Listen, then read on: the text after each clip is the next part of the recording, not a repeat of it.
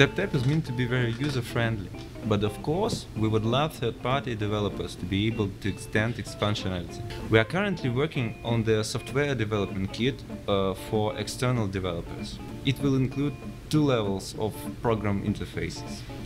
Device-side SDK allows developers to get real-time raw data from all sensors, accelerometer and gyroscope.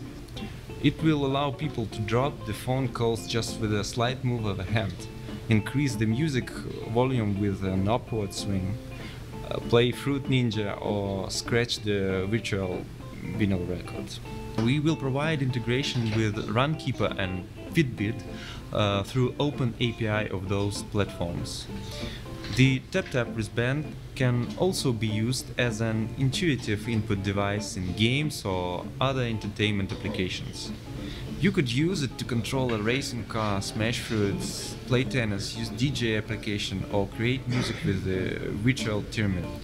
Cloud-side API allows web service developers to get the data from the device even without any special software being installed on the device.